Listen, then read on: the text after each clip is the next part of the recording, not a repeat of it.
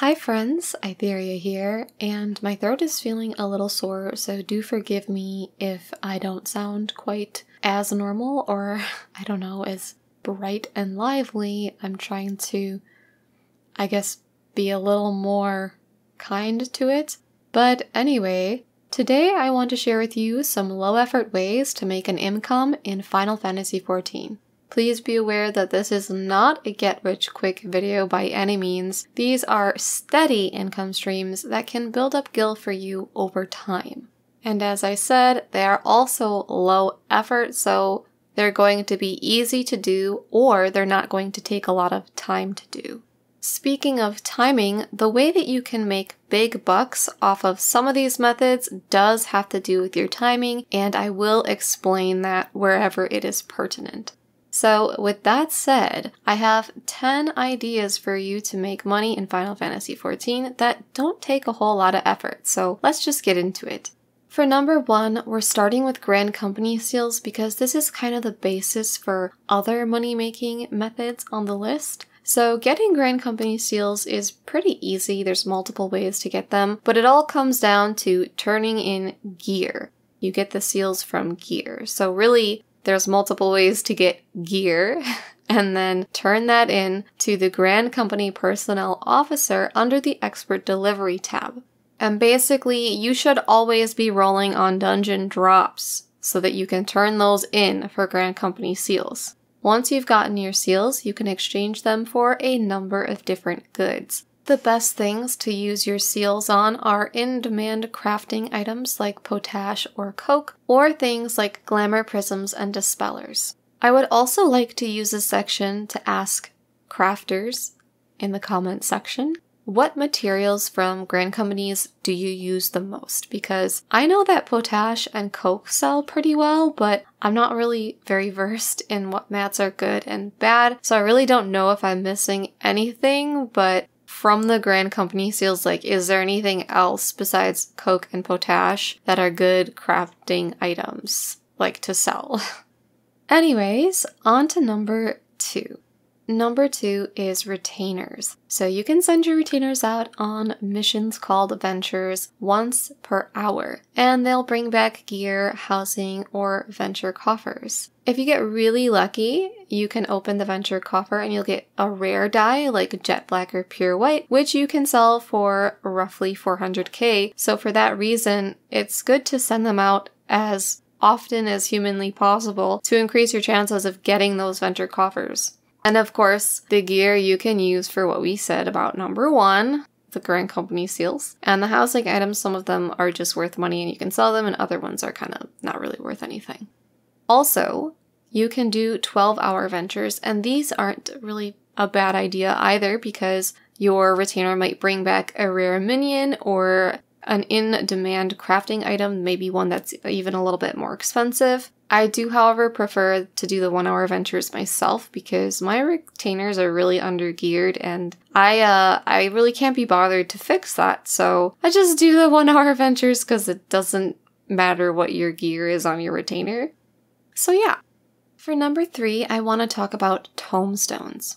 So you'll naturally be building up tomestones if you do any sort of battle content, whether you're doing roulettes, trials, whatever, pretty much everything is going to give you tomestones. Elegant tomestones of poetics can be exchanged in the Crystarium for old gear pieces, so I would recommend that you buy a bunch of rings from whatever the highest item level poetics gear is, so right now that would be the augmented Crippler's gear, and then you just repeat number 1 on this list. You can also make money by selling the astronomy tomestones, is that what they're called? The red ones. And this will be true for any of like the middle tomestone of any patch. And once again, you want to buy crafting materials from the NPC and sell them. My advice would be to take a screenshot of all the different mats and look on the market board to see which one is selling for the most. The prices can fluctuate, but things like the Honish Varnish currently are usually a good choice to sell. Number 4 is Island Sanctuary, and this is probably the most passive of all the income streams on the list. So a lot of us have already leveled our islands to max, and once you do, you really only need to spend about 5 minutes per day setting your workshop. The rest is all automated by the mammoths. I highly recommend joining the Overseas Casuals Discord to get the best cowrie output from your workshop, or you can join my Discord, link in the description, and check the Island Sanctuary channel because I have it linked to show the recommendations from the Overseas Casuals Discord.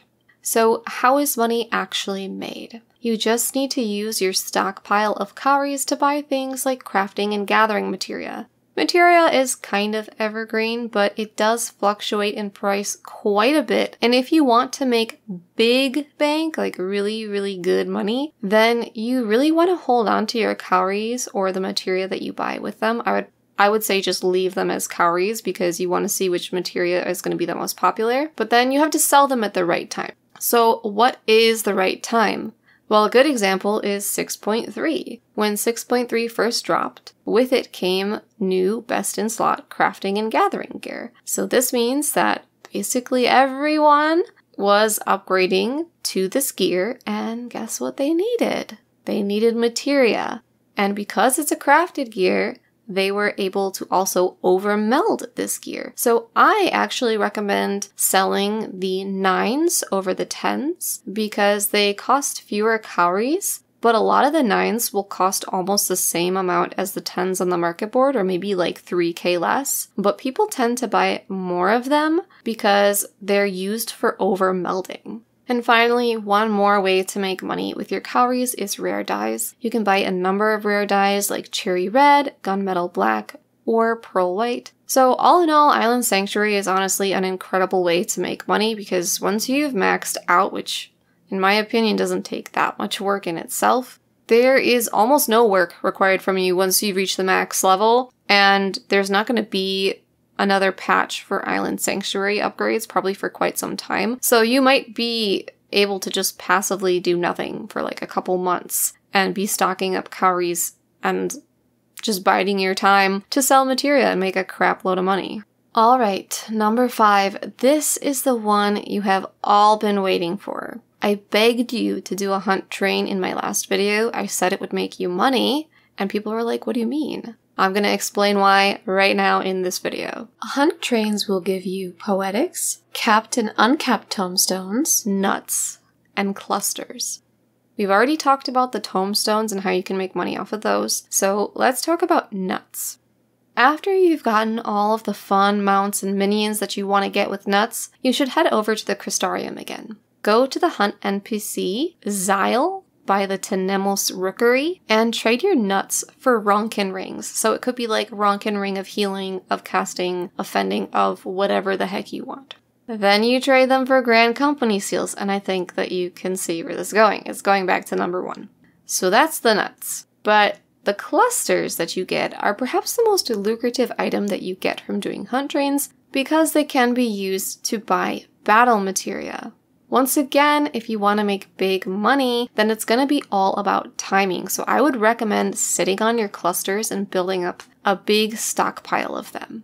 Like I said before, usually the right time to sell is going to be whenever there is new gear coming out, especially like things like new crafted gear, because everybody is going to be getting that crafted gear to help them prepare for different stuff like a raid tier, and so they're going to be dumping a lot of money both into the gear itself and into the materials for that gear. When the Renisada gear first came out before the current raid tier, just right before that current raid, like a week before the current raid tier, I made about 10 million gil in about 2 days maybe, just selling the materia that I'd gotten from hunt train clusters, and I didn't even have that many clusters. I would say I had like 200 or less, maybe somewhere between 100 and 200 clusters.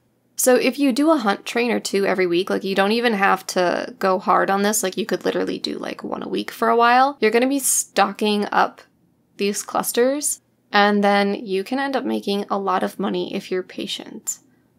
And you may be wondering, like, why not do alliance raids for clusters? It's not worth your time.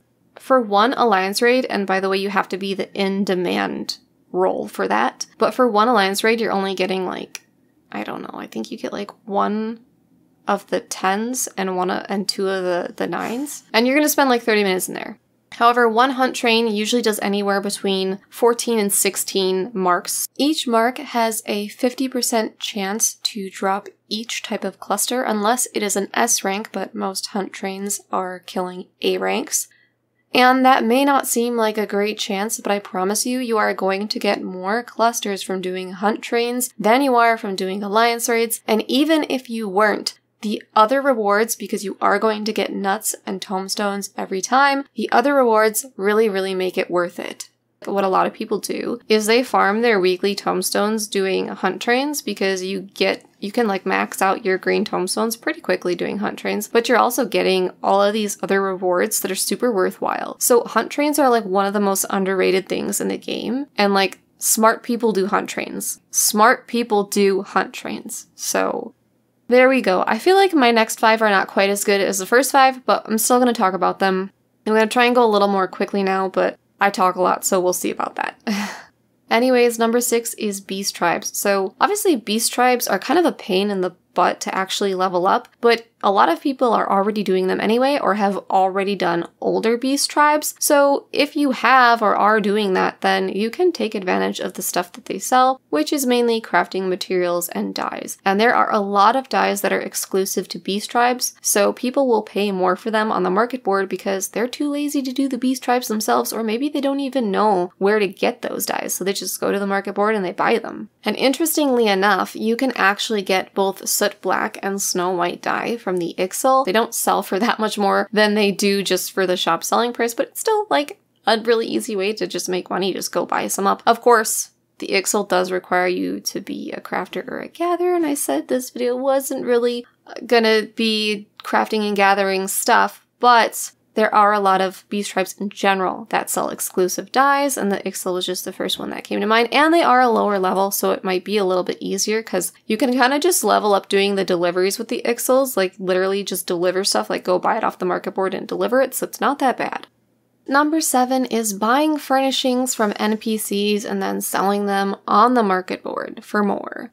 I personally do feel kind of bad to do this because I feel like I'm taking advantage of people, but I guess technically you're not. I mean, it is a decent way to make money, but I remember when I was a noob and I didn't know any better. By the way, if you hover over something and it says shop selling price, that means you can get it from an NPC. So it's not worth more than what the NPC sells it for. That's how you avoid this. But anyway, at the time I didn't know what that meant. And I bought these like purple flower vases for like 20k, and you can go and buy them in Gridania for 5k, so I totally got ripped off. I just didn't know any better. But there are some people that do know better, but they still buy that stuff because they have a lot of money, and it's more convenient for them to just buy it off the market board and instead of like teleporting away from the house they're currently working on decorating. So I don't know, if you feel like doing this, you can do it. If you don't feel like you're swindling people, but there it is. Number 8.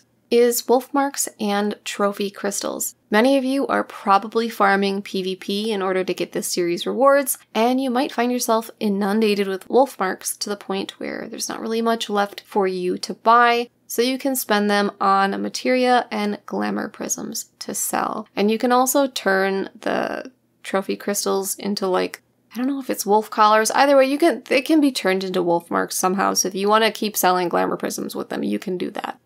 Number 9 is selling treasure maps. Yes, I marketed this video as making money without crafting, but technically this is not crafting, it's gathering. You can gather 1 map per day and sell it on the market board, but if you don't have a gatherer, but you tend to do the weekly wondrous tales because they are good for leveling up other characters, then you can get a map as the reward. But if you can gather, it's pretty good to do this whenever a new map first drops, because they usually sell for 100k or more, but after a couple weeks the price does go down to about 30k, but still it literally takes 5 minutes or less to gather a map, so I do think it's still worthwhile. And of course, you can make money actually using the maps, and I don't know if I'd consider that low effort or not. Like, it kind of is, because the maps are really easy. Like, the map dungeons are pretty darn easy to do, but it does take groups like hours to do it, and you might only make a couple 100k off of it, so, you know, you can do the map, you can sell the map, there it is. And finally, number 10 is Bicolor Gemstones. Many people farm fates to get access to some of the cooler items available via Bicolor Gemstones. But if you're waiting for a queue to pop, farming fates can be a decent way to level up your characters or just pass the time while still doing something productive while you wait for that queue. I actually leveled up some of my healers when Endwalker dropped as I was working on maxing the shared fates, and it wasn't that bad of EXP. You can get Bicolor Gemstones from both Shadowbringers and Endwalker's fates, but unfortunately none of the fates in previous expansions drop Bicolor Gemstones. If you are purposely farming for money this way, then I would say it's kind of high effort and low return. But if it's something that you're kind of like doing anyway, or just doing when you're queuing for a dungeon or a roulette or whatnot, then I do think it's worthwhile because you can use the bicolors to sell whatever is marketable, such as crafting materials like Birkin and Sap, or the bicolor gemstone vouchers that you can use to get the Wyvern mount or the Black Angel wings. So that is everything. Those are all of my methods for making money in 14 that don't take a whole lot of effort. Some of them are obviously better than others, but now you have options. I hope this video was helpful to you, and if it was, then please consider leaving a sacrifice for Lord Algorithm in the form of a like, comment, share, or subscribe. As always, thank you so much for watching. And also, please comment, how do you make money? I want to know. Okay, bye!